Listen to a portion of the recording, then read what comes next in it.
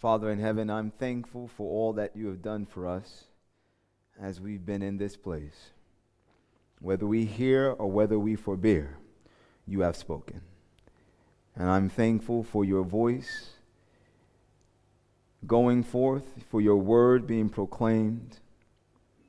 And it is my prayer that you would grant us all hearts of flesh, that your word might be indelibly impressed upon us, that we will not simply be hearers, but we will be doers of thy word.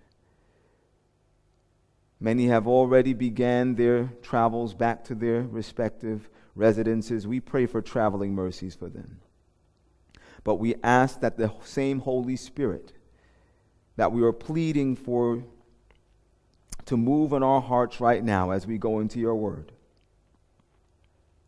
will move on their hearts as they are driving home, to convict them, to empower them, to guide them, that they might be saved. Please, may your word be made plain to our understanding.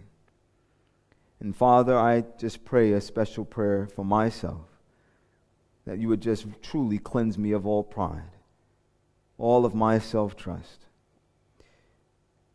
Have thine own way. Thank you, Lord, for hearing our prayer. All this we ask in Jesus' name. Amen. I want to invite you to open your Bibles. We're going to the book of Psalm chapter 11. Psalm chapter 11. I don't intend for my presentation this afternoon to be long, but what I intend and what God intends are two different things. The Bible says in Psalm chapter 11, Psalm the 11th division, and we're going to begin at verse 1. Once again, Psalm the 11th division, and we're going to begin at verse 1. Just let me know that you're there with me by saying amen. Amen. Psalm the 11th division, and it says in verse 1, "In the Lord put I my trust. How say ye to my soul, flee as a bird to your mountain? For lo, the wicked bend their bow. They make ready that arrow upon the string, that they may privily shoot at the upright in heart." The Bible tells us that God has a people that trust him. Amen? They said, Lord, in you we put our trust. But there are some that are saying to them, flee as a bird to your mountain. The Bible tells us in verse 2, "Lo, the wicked bend their bow, they make ready that arrow upon the string, that they might privily shoot at the upright in heart." That word privily in the original language means that they might do it in obscurity, in secrecy. In secrecy, it literally gives the understanding that the wicked are seeking to ambush the upright. Are you following right now? Brothers and sisters, there's an ambush going on. The upright are being ambushed by the wicked. Who are the upright? What does it mean to be upright? Somebody said born again believer. To be right with God? No one wants to answer the question. You're just looking at me in my face. I'm asking you a question. I'm looking at you. Who are the upright? Those that are righteous? Okay, go with me to Psalm chapter 19. Because in Psalm chapter 19, God says that there's a prerequisite to being upright. Psalm chapter 19. In Psalm chapter 19, beginning at verse 13, you know this scripture very well, I believe. It says, "Keep back thy servant also from presumptuous sin. Let them not have dominion over me. Then shall I be upright." And what else? "And I shall be innocent from the great transgression." I'm so sorry. I'll go back over here. I didn't know I had parameters. Okay. Brothers and sisters, the Bible tells us here that the upright are those that are kept back from performing presumptuous sin. Before we deal with this issue of presumptuous sin, I just want to highlight one point. God hates sin. From Genesis to Revelation, it is very clear that God hates sin. But what God hates more than sin is presumptuous sin. What is presumptuous sin? Somebody looked at me and says, really? What is presumptuous sin? Obviously, God has given it a different definition from sin. Am I right? He said it's presumptuous. What is presumptuous sin? Say it. Prideful sin? Willful sin. Presumptuous sin is when man commits an act of sin with full knowledge that that which he is doing is sin. I'll say it again. Presumptuous sin is for a man to enter into an act which he knows is a transgression against the will of God, and he has full knowledge that that which he is doing is transgressing the will of God, but he presumes that while he is being disobedient, God will have mercy. God hates sin, but what he hates more is presumptuous sin. Are you following right now? Matter of fact, I'll show you this from the Bible. Go with me to the book of 1 John. 1 John, brothers and sisters. 1 John, and we're going to chapter 2. 1 John chapter 2, beginning at verse 1. Because the upright are those who are kept back from performing presumptuous sin. I want you to see that God despises presumptuous sin. In 1 John chapter 2, beginning at verse 1, most of you are familiar with this. It says, "My little children, these things write I unto you, that ye sin not. But if any man sins, he has an advocate with the Father, Jesus Christ the righteous. My little children, these things write I unto you, that ye sin not." What things is John talking about? All the things that are contained in 1 John chapter 1. Are you with me? Everything that's contained in 1 John chapter 1, because 1 John chapter 2 is simply a continuation of 1 John chapter 1. He talks about God is light and in him is no darkness at all. He says if we have fellowship with him and walk in darkness, we lie and do not the truth. If you continue reading 1 John chapter 1, you see how John clearly lays out that God has no portion with darkness or sin. If you're in sin and you say you're in fellowship with God, it's not the truth. You're a liar. But if you confess your sins, God is faithful and just to forgive you of your sins and cleanse you of your unrighteousness. But in sin, you can have no harmony with God because God is light and in him is no darkness at all. Are you with me right now?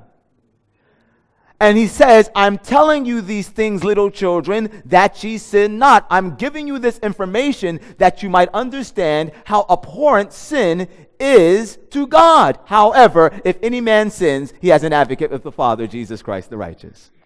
What do you think that he's saying right there? Little children, I'm telling you these things that you don't perform sin, but I know you're going to sin, so you still have an advocate with the Father, Jesus Christ the righteous. Do you think that's what he's saying? No. First of all, he said, my little children. He didn't even just say my children. He said, my little children. Is a little child one that is fully matured or one that is maturing? Maturing. Does that make sense? Okay, I have a little child right now. Her name is Heaven. She's currently 4 years old. 2 years ago, she was 2 years old. Simple mathematics, amen. She was 2 years old. Now, when my daughter was 2 years old, there were things that she did that although they were a transgression against the will of Daddy, I certainly had to have extreme mercy. Are you following? You know, I have to say to her, oh, Heaven, you know, Daddy needs these things to make videos. They don't float. Are you understanding what I'm saying? You know, you can't destroy them. Even though it hurt me, I knew that she had limited knowledge, hence I had to deal with her upon the basis of the knowledge she had or did not have. Are you following what I'm saying? Now my daughter is 4 years old. She has 2 more years worth of knowledge of being with Daddy and understanding what Daddy desires of her in the home. Are you with me now? And so if she was to perform some of the same works that she did when she was 2 years old, now that she's 4 years old, I know that she's not doing it absent of knowledge. She's doing it presuming that Father will be merciful. Are you with me right now? Are you getting the point that I'm trying to make? He says, little children, I write these things unto you that ye sin not. However, because I know you're going through the growth process, as you're seeking to obtain to the will of the Father, as you're seeking to mature into the same full measure and stature of your elder brother, Jesus Christ, and perchance you slip in the process, no worries, there's an advocate with the Father, Jesus Christ the righteous. The blood was shed for that. Are you getting the point right now? Jesus Christ will still stand as your advocate if while you are growing in Christ, perchance you fall, not presumptuously, not premeditatedly, but are you with me right now? Now, brothers and sisters, Jesus Christ conducts himself currently as our great high priest, as our advocate. What work did Jesus, or what act did Jesus have to go through? Or what act did he have? You have to be with my mind right now. I'm a little bit tired. What act did Jesus engage in that gave him the right to currently stand as our advocate? Say it again, my brother. He gave himself. He gave himself as what? As a sacrifice for our sins. Amen. Go with me back to Romans chapter 8. Romans chapter 8. I say back because we looked at it another day. Romans chapter 8. Romans chapter 8, looking at verse 34. This is critical to understand, and I know we may be familiar with it, but it is critical for us to have this point right at the forefront of our minds as we move forward to another point that is spoken of in the scriptures on this point. In Romans 8 and verse 34, the Bible says, who is he that condemneth? It is Christ that has died, yea, rather that is risen again, who is even at the right hand of God, who also maketh intercession for us. So because of his death and resurrection, he can now stand at the right hand of the Father, interceding for us as our advocate. Amen? And as Jesus stands at the right hand of the Father as our advocate, he continually presents the sacrifice that he offered for us on the cross. He pleads his what? His blood. So Jesus acting as our advocate and Jesus presenting himself as a sacrifice for our sins are one and the same. Are you getting the point right now? This is critical. Why? Go with me to the book of Hebrews now, and you will see why I've taken the time for us to have this point very fresh in our minds. Hebrews chapter 10. In Hebrews chapter 10, looking now at verse 26, the Bible says, for if we sin willfully, after that we have received the knowledge of the truth. Would that not be defined as presumptuous sin? For if we sin willfully, after that we have received the knowledge of the truth, there remaineth no more sacrifice for sins, but a certain fearful looking for of judgment and fiery indignation, which shall devour the adversaries. Are you seeing what's going on here? The Bible says if we sin willfully, after that we have received the knowledge of the truth, if we presumptuously sin, there remaineth no more sacrifice for sins, or in other words, Jesus Christ in that hour does not stand as our advocate. Are you seeing the point? The only hope that we have to look for in that space of time is not the hope of eternal life, but of fiery indignation and the judgment that will devour the adversaries of God. You see, this scripture, or these two verses of scripture, are not declaring to us the unpardonable sin. It's declaring to us that God will not pardon us while we are willfully sinning. Are you seeing the point? Look at me. Once again, we're going to the book of Galatians chapter 2. Galatians chapter 2. Galatians chapter 2 and verse 17. Galatians chapter 2 and the 17th verse. The Bible says, but if while we seek to be justified by Christ, we ourselves are found sinners, is therefore Christ the minister of sin? God forbid. Is Christ going to seek to administer his blood on your behalf in the courts of heaven if you willfully sin? God forbid. Because that would mean that Jesus now becomes an accomplice to your sin. God forbid. And the upright brothers and sisters are not seeking to place Christ in that position. The upright realize that it is abhorrent in the sight of God to willfully transgress His law when they have full knowledge of that which God has called them to do or not to do. And they know that all of these biddings of God, they are capable of obtaining to by faith in the one who died for them and stands for them as their advocate. Are you seeing the point right now? The upright, that is why when God pointed down to Job, He said, have you considered my servant Job? He is perfect and upright. He does not presume upon my mercy. He knows my will, and he does not presume that I'm going to be merciful upon him when he... Are you getting the point right now? That's why Job was able to say in Job 23 and verse 12, neither have I gone back from the commandment of his lips. I have not presumed upon the mercy of God. I have esteemed the words of his mouth more than my necessary food. He esteemed obedience to God more than his own existence. Because if you esteem something more than your necessary food, you esteem the word of God or that thing more than what you need to exist. Job would rather die than to presume upon the mercy of God and sin against him. The upright brothers and sisters are a people that are seeking to live by faith in obedience to the will of God, and they will not take the mercy of God for granted and enter into sin the same way that many of us do. Oh, it's the last time I'm going to eat this, Lord.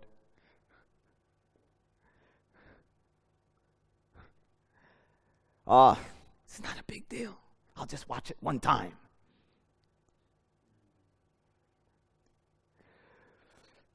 But they made me mad, Lord. Aren't I justified? Didn't you say, be angry? He said, and sin not. Don't forget and sin not part. Are you with me right now? You understand what we're talking about right now, don't you? God is looking for a people who will not presume upon his mercies, who will know the truth and by faith seek daily, I might even add, moment by moment to continue in his will.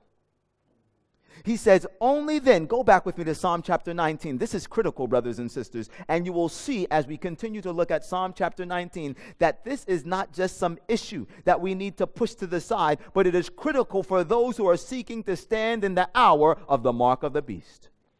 The Bible says in Psalm 19, once again, in Psalm the 19th chapter, and we're going right back to the very same verse that we begun at. Psalm 19, looking at verse 13, keep back thy servant also from presumptuous sins. Let them not have dominion over me. Then shall I be upright, and I shall be innocent from the great transgression. How many of you have read this verse of scripture many a time in your life? You probably have it committed to memory. Have you ever considered what is the great transgression? I mean, what is the great transgression? Then shall I be upright, and I shall be innocent from the great transgression.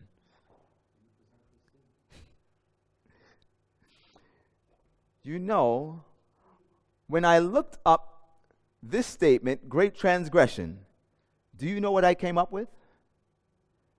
A revolt of a political or a religious nature. A revolt of a political or a religious nature. Question: is there going to be a rebellion or a revolt on a political or religious nature in the very near future? It's going to be a union of church and will they not be revolting or rebelling against the law of God? Brothers and sisters, can't you realize that if you're going to be presuming upon the mercy of God day after day when it comes to sitting down at the table, sitting in front of the television, interacting with people, and you make these little presumptions upon the mercy of God here and there and say, God will forgive, God will be merciful, then what's going to happen when the issue of the mark of the beast comes because of a union of church and state and you can't buy or sell? Will you not just do the same thing that you've been doing and say, you know what? God knows I need to eat. He knows I'm hungry. He doesn't want my children to starve. He knows I really don't believe that the Sunday is the Sabbath. If you'll presume upon the mercy of God today, you'll presume upon the mercy of God then.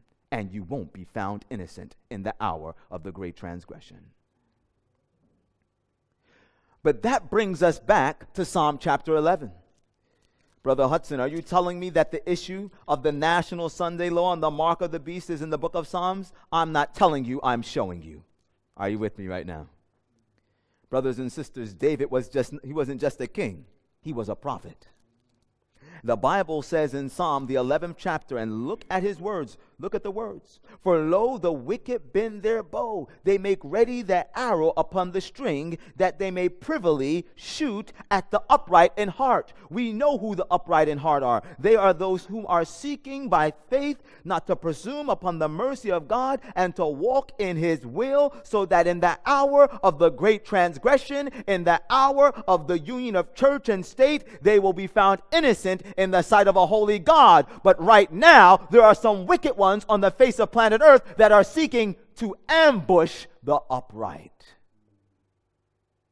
Is it possible that the wicked are making preparations for the destruction of those who are seeking to keep the commandments of God and the testimony of Jesus Christ, and God is trying to prepare to stand in a time of trouble such as never was?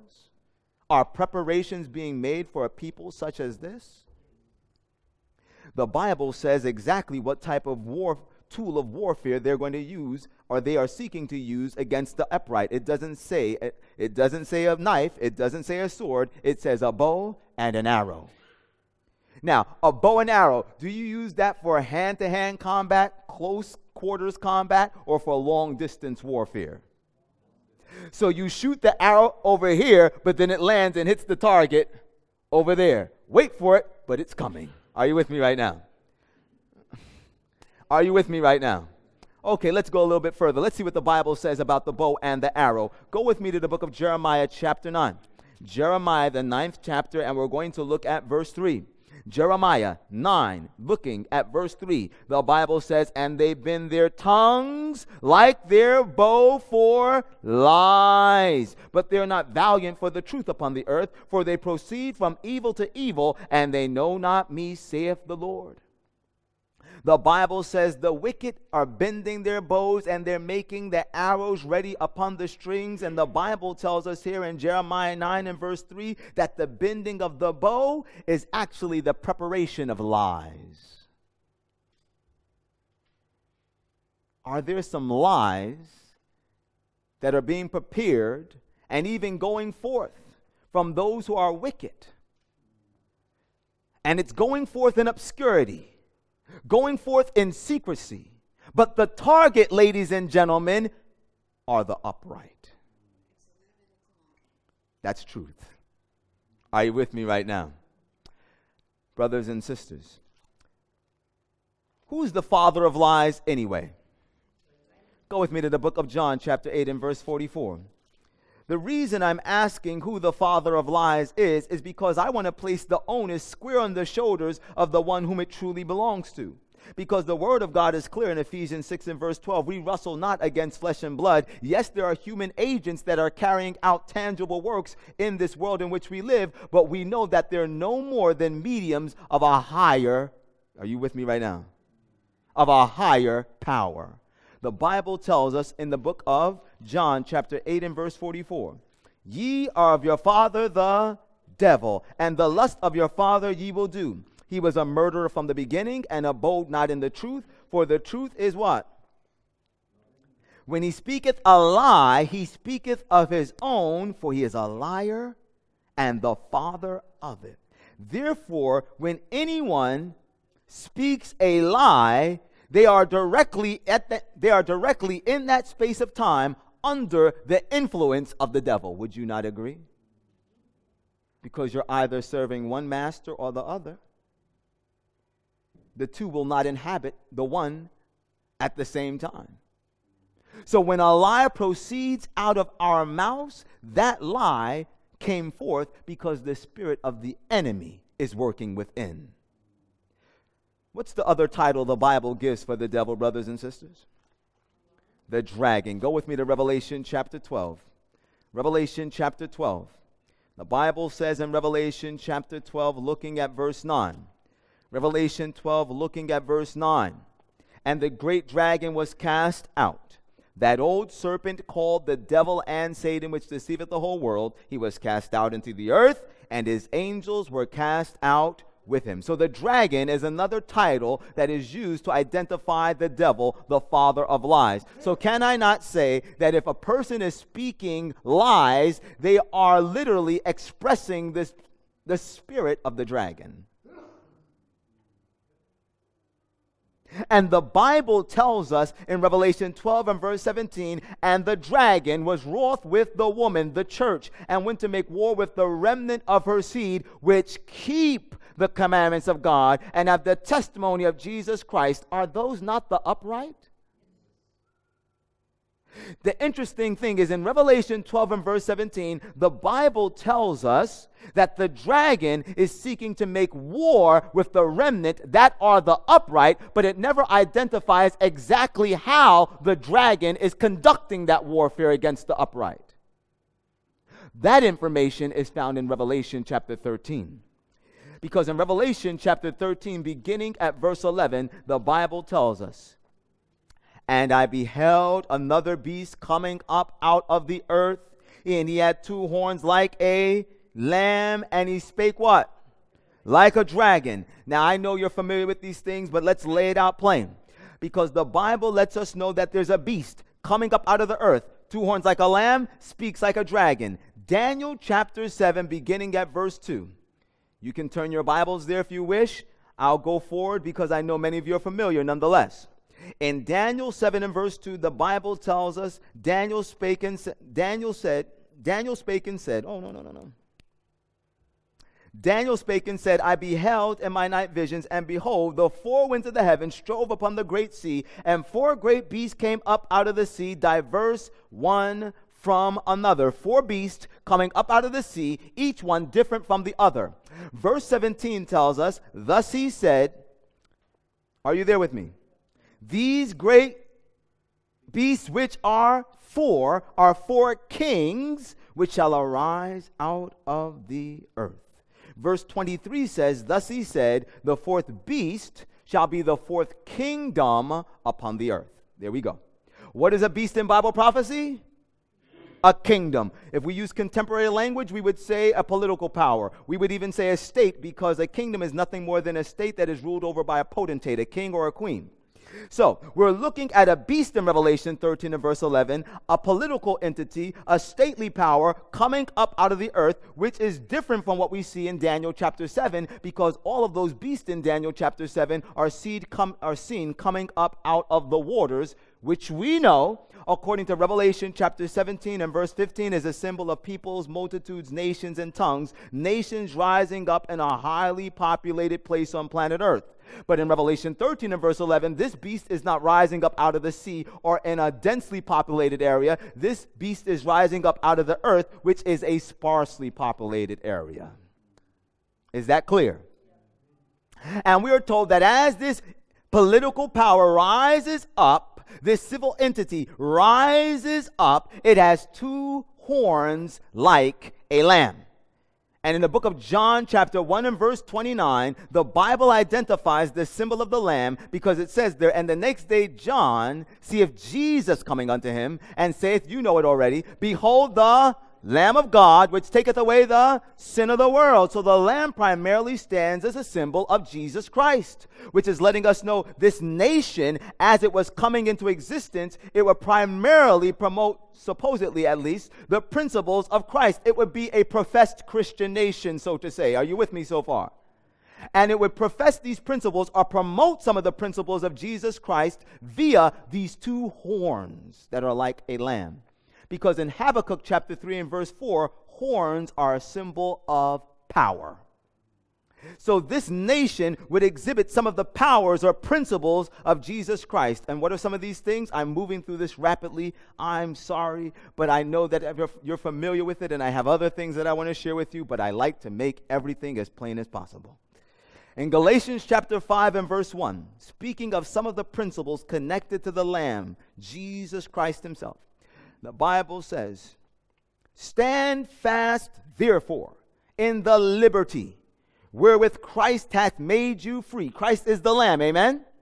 and be not entangled again in the yoke of bondage. Notice that Jesus Christ, the Lamb, brings liberty and he brings freedom. So, this nation will promote liberty as well as freedom. And you throw in justice for all in the mix, and what nation do we have? The United States of America. We don't need a history book, we need the Bible. Amen? It's very clear from the scriptures that this nation is none other than the rise of the United States of America that will promote the principles of the Lamb, liberty and freedom and justice for all, and would do this in a marked fashion by having a republic form of government, a government of the people, by the people, for the people, and by promoting the principles of Protestantism, freedom of conscience. We can worship what we want to worship, when we want to worship, how we want to worship. But the Bible says that this nation, the nation that I come from, will move from these values because ultimately it will speak like a dragon. And the only way that a nation can speak is through its legislative bodies and its judicial officials. That's why in our representative form of government, we vote for representatives, or they vote for representatives. And then they go to the Congress, and then they draft legislation, and then they vote on it, and then they say the people have spoken. Because they're supposed to represent the interests of their constituents. Are you with me so far?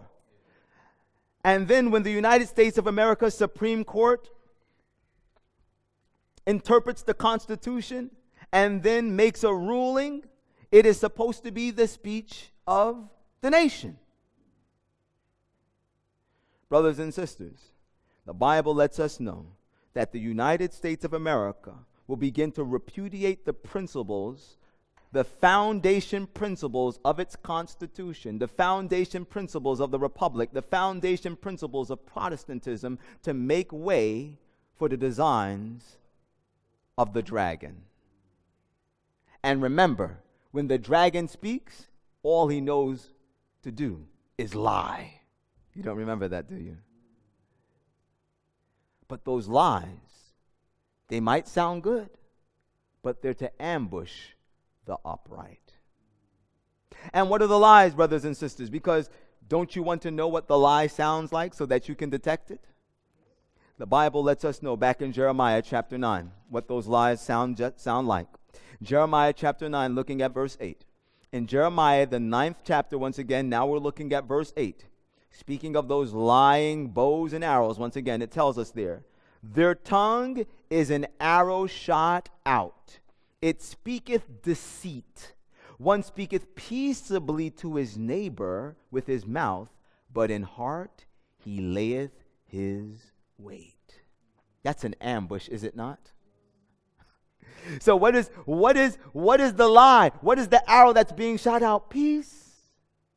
We're doing this to secure your peace. This is for the betterment. This is for your... But in the reality, that arrow that's going out, the target is the upright. Look with me. Some of you are familiar with this. Earlier this year, Trump honored the National Day of Prayer by allowing churches and nonprofits to endorse political candidates. If churches and nonprofits can do that, suddenly hundreds of millions of dollars in tax-deductible charitable giving becomes part of our political system. And it won't take long for groups of like-minded rich people looking at you, Koch brothers, some of the major contributors to the process, to funnel tax-free money through churches or set up churches of their own. What this article is speaking of is Donald Trump's promise to the evangelical faction within the United States of America that he would get rid of something called the Johnson Amendment. How many of you here have heard of the Johnson Amendment? I need to talk about it a little bit because it is very important and it plays directly into the fulfillment of Bible prophecy. The reason why the Johnson Amendment is critical is it's tax law that was put on record by Lyndon B. Johnson. He became a president later, but he was a representative at that time when this became tax law. What it simply states is that nonprofit organizations, in particular churches, they do not have the right to use voice or finances to influence the political process, to try to put a politician in office or to oppose a political candidate that is seeking to obtain office. Now, throughout the years, they have kind of been a little bit lenient and have allowed some ministers to voice their opinions from the pulpit concerning whom they think they should or should not be in power. However, they are very strict when it comes to the financial aspect of this. And the reason they've done this is because they wanted to bind the hands of the churches from being able to have any type of sway within the political process within the United States of America. Let me tell you something. If those chains are removed, the churches become the most powerful entity within America when it comes to the political process. I can illustrate this to you very easily. Some of you have heard of a man by the name of Martin Luther King Jr. I have a dream. You've heard of that before, right? And the whole civil rights movement in the 1960s. All of you are familiar with this. I've heard of it before. Brothers and sisters, the civil rights movement in the United States of America was predominantly led out by the African American churches. Yes, there were some other churches that were on the bandwagon, but predominantly it was led out by the very poor, I emphasize poor, African American churches. They came together, they united, they made their voices heard, and unitedly, they were able to influence the political process to such an extent that they had civil legislation implemented on their behalves. The poor African American churches. Now, you fast forward to 2017, when the African American churches are no longer poor. Are you following right now? But they have collectively, and it's not just the African American churches now, but it's the Filipino churches, the Caucasian churches, the Mexican churches, all the churches that are now seeking to align themselves in what we know as the ecumenical movement, and they're all a part of this let's get along party right now. And they all realize how they need to work together to bring about radical changes in the United States of America, because they see it is only as they work together that they can guard their interests in general. Are you following so far? And if you've looked at what's going on in the United States of America, especially over, I can certainly say, within the last 5 years, but especially in the last 2, they have had a multitude of these large events that were ecumenical events, in which they're saying, listen, I don't care if you're of this church, this denomination, we need to all come together, we need to pray, we need to make our voices heard, because the political process needs us to be the moral compass for them. Brothers and sisters, if the poor African American churches, when they came together, were able to influence the political process and have civil legislation implemented, what would the churches be able to do collectively that are not poor anymore, but literally collectively have billions of dollars? What would they be able to do if their pocketbooks were unloosed on Washington, D.C.? They could get any civil legislation they wanted implemented. Churches would become so politically focused that they would forget the primary mission in spreading the gospel and disciplining people. I want you to see the next statement. Trump wants to make churches the new super PACs. If the Johnson Amendment were repealed, pastors would be able to endorse candidates from the pulpit, which they're currently not allowed to do by law. But it's also true that a lot more money could possibly flow into politics via donations to churches and other religious organizations. So currently, let's say these men that were mentioned earlier, the Koch brothers, they're billionaires, and these men, they tend to always put a lot of money into the Republican Party to try to advance a political candidate of their choice. But when they make these types of financial donations, they still have to pay taxes on them. Are you with me so far? What if the churches had the Johnson Amendment removed, and now they can be a part of the political process, and somebody like the Kochs say, hold on a second, well, instead of me I'm just going to go and put it in T.D. Jakes' offering plate, because T.D. Jakes is going to back the same candidate that we're for, and I can get my tax-deductible receipt at the end of the year and get all that money, right? can you understand how criminal the political process will become through the churches? Brothers and sisters, the churches will have more influence than any other entity in the United States. The removal of the Johnson Amendment is the effective removal of the separation between church and state. And Donald Trump signed this executive order to give relief to the churches on that National Day of Prayer earlier this year, to give relief to the churches against the assaults of the Johnson Amendment. But because you may not know this, but because it is impossible for the Johnson Amendment to be removed by an executive order by the president, it demands congressional action for that to take place. Well, no problem for that. Because Trump promised to destroy the Johnson Amendment, Congress is targeting it now. There is currently legislation sitting on the desks of congressmen in the United States of America that will be voted on in months from now that contains within it language that would gut the Johnson Amendment out so much that it would be nothing more than a shell sitting on the shelf. It would just be there by name with no power. Do you understand what I'm trying to tell you? The churches are getting ready to be unleashed. Great Controversy, page 445. Many of you are familiar with this statement. When the leading churches of the United States of America, uniting upon such points of doctrine as are held by them in common, shall influence the state to enforce their decrees and to sustain their institutions, then Protestant America will have formed an image of the Roman hierarchy, and the infliction of civil penalties upon dissenters will inevitably result. That is exactly what's coming down the pike. Trump declares a day of prayer for Harvey victims. How many of you heard about this one? So Hurricane Harvey touched down. You know this was something that is very recent. And a few days thereafter, Trump came out in national news and on national television. This was unbeknownst to the public. And he decided that he was going to sign an executive order making a national day of prayer for those who are inflicted by the calamities that were caused by Hurricane Harvey. Now, is prayer good? We need prayer all the time. We need to pray right now. Prayer is excellent, brothers and sisters. Did the people that were impacted by Hurricane Harvey need prayer? As much as they could get. The interesting thing is, look with me here.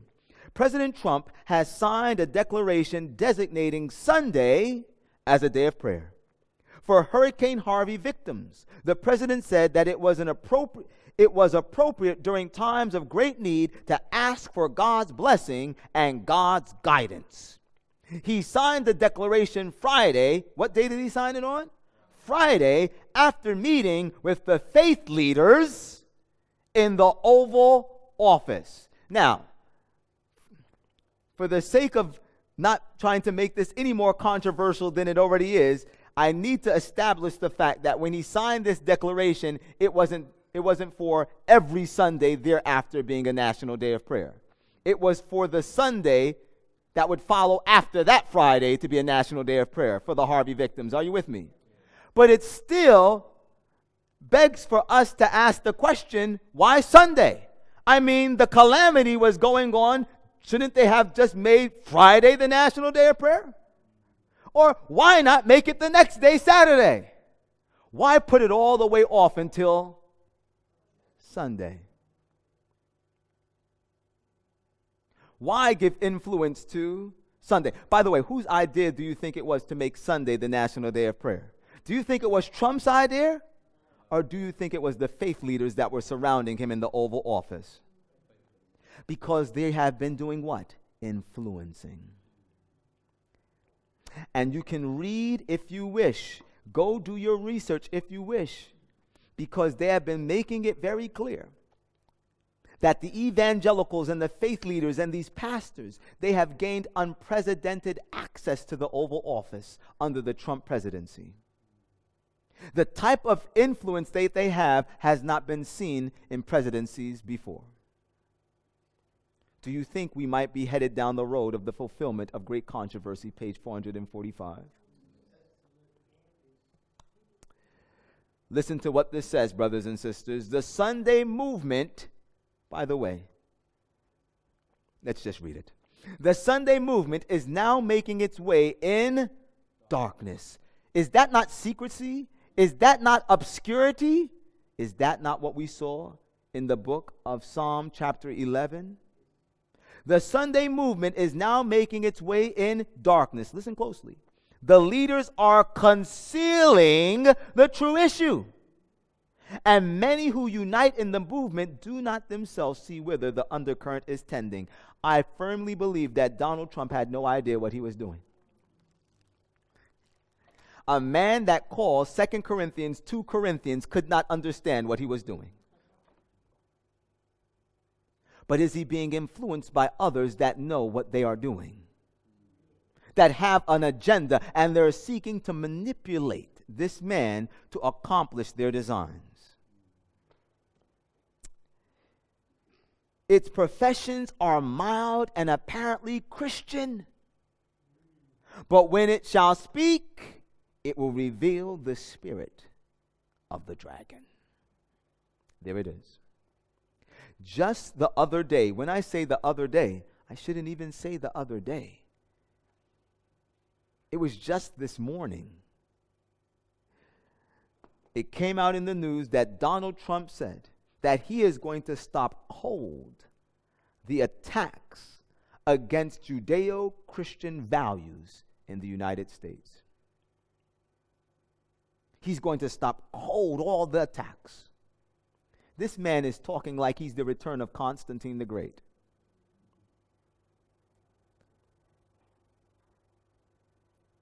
He's playing right into the hands of the churches. Why? Because he knows he needs their influence.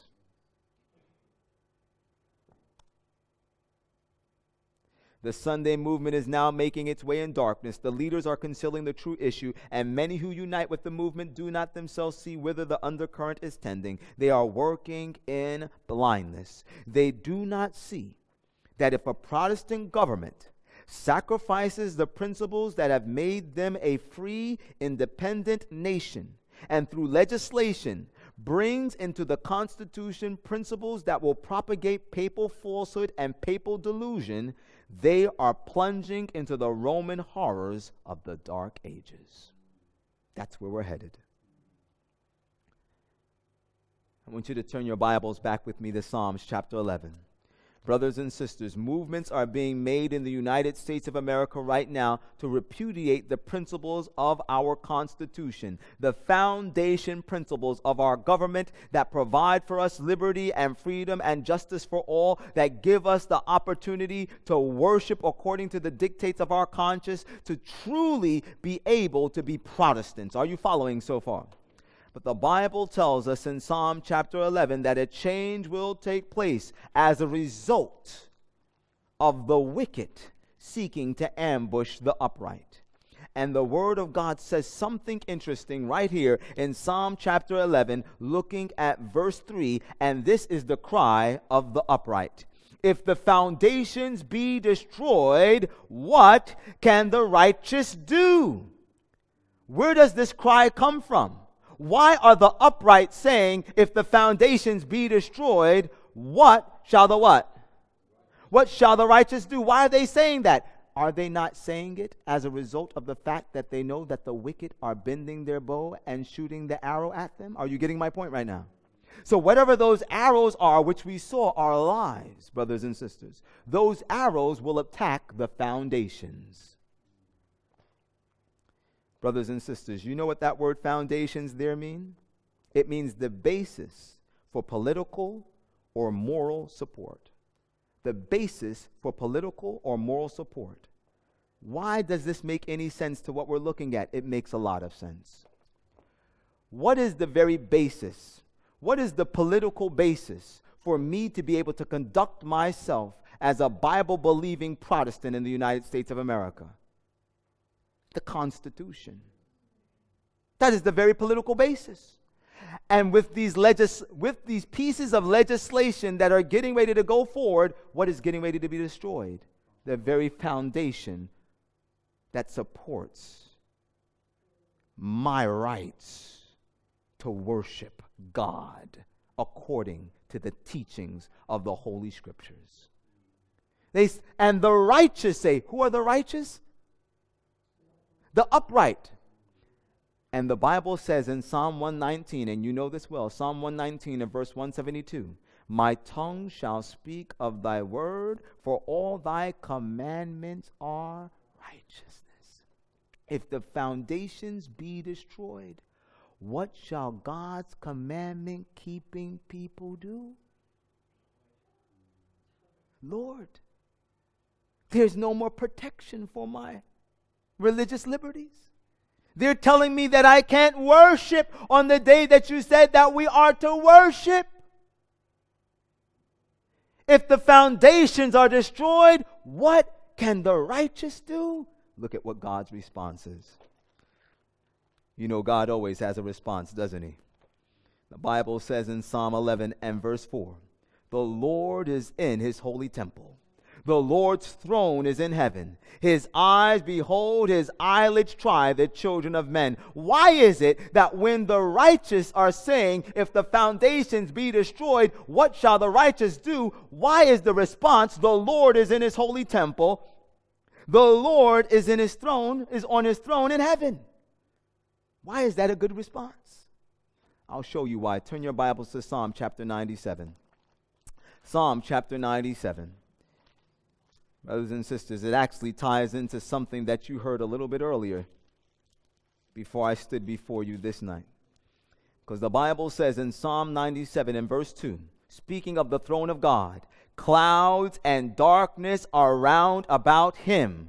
Righteousness and judgment are the habitation of his throne. The word habitation means foundation. At the foundation of the throne of God is righteousness and judgment. What is righteousness according to Psalm 119 and verse 172? The commandments. The same way when you went into the most holy place of the sanctuary and you saw the Ark of the Covenant. In the Ark of the Covenant was the covenant, the 10 commandments, on top of which you find the mercy seat, which is a symbol of the throne of God. What is at the throne of God? The commandments of God. And if you have a throne, you have a kingdom. What's the point? God is saying to his servants, it makes no difference what men do on this earth. It makes no difference if men try to outlaw my law and say that you cannot obey it. The throne of God is firmly established in heaven. You have help from heaven because my commandments are firmly established at my throne, and the kingdom of heaven is with, are you with me right now? The children of men who are upright. It doesn't make a difference what's going to happen in a very short space of time from now. The whole world will hate us for his name's sake. But the throne of God will stand sure, and it will stand in defense of the upright. And what will God do with the rest? The Bible tells us back in Psalm chapter 11. Psalm chapter 11, I want you to see that the Lord is pointing us to the final issue of the mark of the beast right here in Psalm the 11th chapter. Once again, we're looking at Psalm chapter 11. As we come to a close, the Bible tells us in verse 6, upon the wicked he shall rain sneers, fire and brimstone, and a horrible tempest. This shall be the portion of their cup. Brothers and sisters, do you see anywhere else in the Bible that the portion of the wicked will be fire and brimstone from a cup? It's in Revelation chapter 14 and verse 9.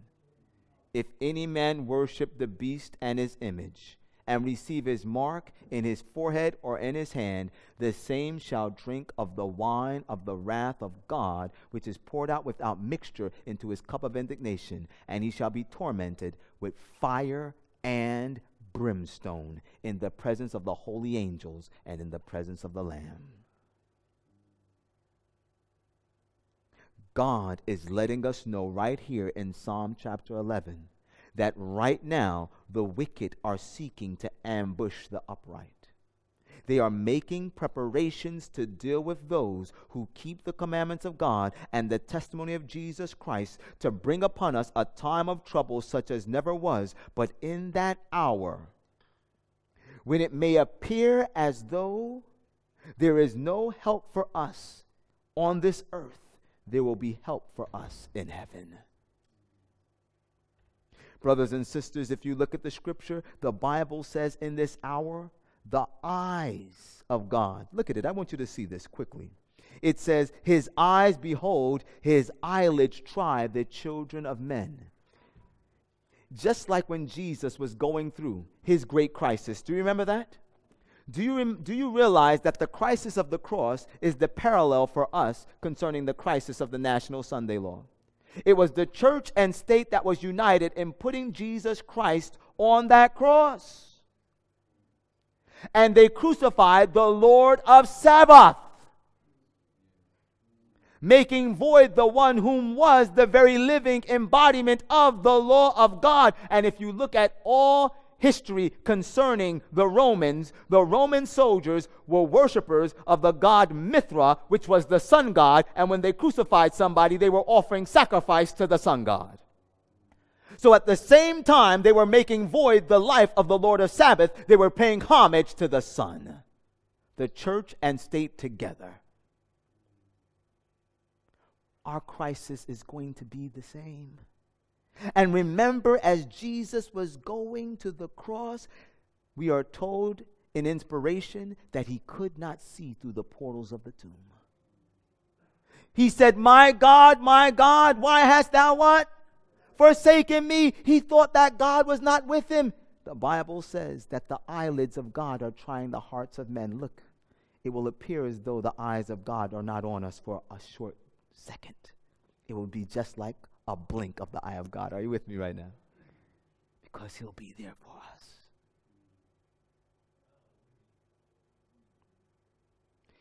A few years ago, as I was working as a call porter, the Lord blessed me with many, many different experiences. And I wish I shared more testimonies as I was here, but I was not moved to.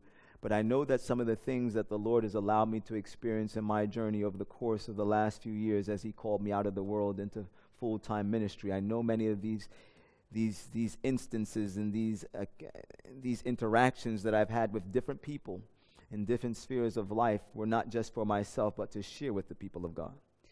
And I remember that as I was working as a call porter, I began to try to gain access to these various different Sunday churches.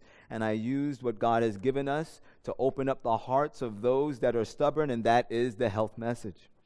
And so as I was seeking to use the entering wedge to get into these various Sunday churches, I remember one day I went to this one series of buildings, white buildings, and one looked like a big church, and it had a nice sized steeple on it. And I thought to myself, well, this must be a really nice church. Let me see if I can get some access into here. And I got into the building and I walked around and I found an office, and there was a secretary in that office. And when I let her know what my purpose was for being there, then she informed me that I was at the headquarters of the ecumenical movement there in New York City. Now, I was surprised, but you're a call porter, so you keep your cool. And then she got on the phone, and she made a quick phone call, and shortly thereafter, one of the directors came out to meet me. And I extended my hand to shake his hand, and interestingly enough, the man didn't shake my hand. But I had to remember I had a mission, I had to stay focused, and so I didn't let that shake me. I just began to present to him my purpose for being there. As I began to share with him a little bit about my objective, some way or another, and I don't recall exactly how, but the conversation began to turn onto different subject matter from one thing to the other, and we just began to engage in this kind of interesting conversation. This interesting dialogue broke out between the two of us, and then all of a sudden, he stepped back for a second, and he put his hand on his chin, and he looked at me, and he said, "What school did you go to?" And I told him that I had attended Oakwood College for a season in time, and some of you are familiar that Oakwood College is one of our Seventh-day Adventist institutions. He rubbed his chin a little bit more and he said, "I knew there was something different about you. You're a Seventh-day Adventist, aren't you?" I was shocked that this man knew of that Oakwood was a Seventh-day Adventist institution. So I said, yes, sir, I am. He paused again and he rubbed his chin. Then he said to me, you know what? Best minister that I ever heard was a Seventh-day Adventist preacher. He said, that man sure did know his Bible. Praise the Lord. And he literally, for the next 3 to 4 minutes, rained accolades on this minister's head. But then he paused, and what he began to say next shocked me to the very core of my being. He paused and said, so you know what we're doing here then? You know about the Council of Nice. You know about the Council of Laodice. You know what Constantine the Great did in 321 AD. This man literally began to go through all of the history that I would use in a Daniel and Revelation seminar to incriminate the Roman Catholic Church unequivocally as the Antichrist of Bible prophecy. I was shocked. My mouth was open. I could have caught every fly in the room easily. And then I straightened up myself and I got real militant. And I looked at him and I said, so you know that I know what you know.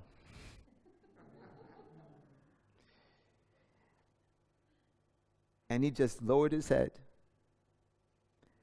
This interaction took place one day after my late father and I were driving down the highway, the freeway, and we were talking about Bible prophecy, and my father looked at me and he said, Chris, I wonder, do you think that some of these men that are a part of this movement to make Sunday a day of rest know what they're doing? And then God gave me that interaction the very next day. Brothers and sisters, let me tell you something. We think it's a joke. The reason I say we think it's a joke is because when we leave this place, how do we really live? When no one is looking but the omnipotent, omnipresent eye of God, are we living like we're in the last days? Because if I ask you right now, are we in the last days? The majority of the time, if I stand before an Adventist congregation and say, do you believe we're living in the last days? They all come together like a choir of heaven and say, amen. Then I ask, how many of you are living like we're in the last days? And I hear crickets.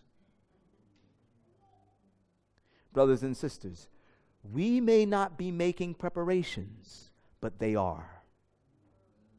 And they know who we are. They're making ready the arrow upon the string. And we're walking casually along while the ambush is on for the upright.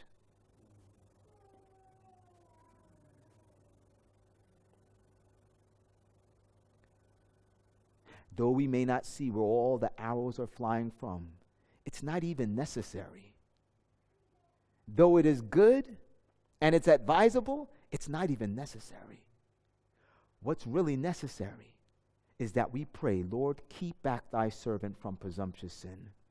Let them not have dominion over me. Then shall I be upright and innocent from the great transgression. The greatest preparation that we can make for the crisis is to repent and turn from our sin now. Because only the upright will stand. And so this is my appeal as we close the camp. You have heard valuable information from every speaker. Any one presentation accepted into your heart and truly considered to the end, I believe, could minister to your eternal salvation. But all of them collectively, tucked in the back of your memory, as you continue to go forward to the cares of this life, will do nothing for you. Brothers and sisters, we must stand. We must make decisions this day to give our hearts without reserve to Jesus. And so that's my appeal. If it is your desire to be numbered amongst the upright in these last days, if it is your desire to be amongst those that will be able to pass through this crisis and know that although all nations may hate you, for his name's sake, the throne of God will stand on your side. It is my appeal to you to give your heart to Jesus today. And whatever sin could possibly bar your entrance from the courts of heaven, lay it on the altar now. Do you want to do that? Let's kneel and pray and ask God to purify us and make us whole.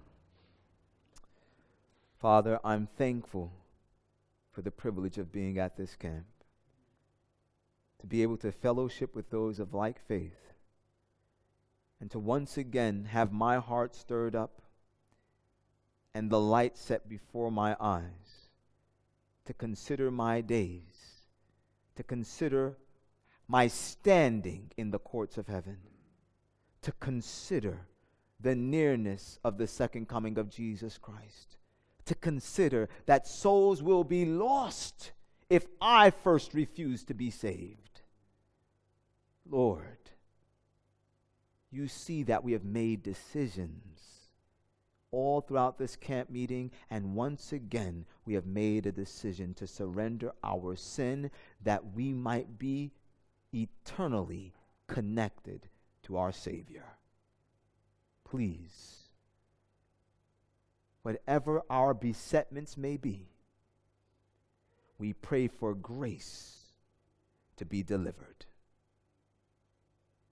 And Lord, as we leave these campgrounds, may your Spirit speak to us with clarity that we did not know before we came to this place. So that as the enemy seeks to come in like a flood, the standard will be clearly erected before our faces. Keep us in your care. Thank you for hearing our prayer. For thine is the kingdom and the power and the glory forever and ever. In Jesus' name we all pray. Amen.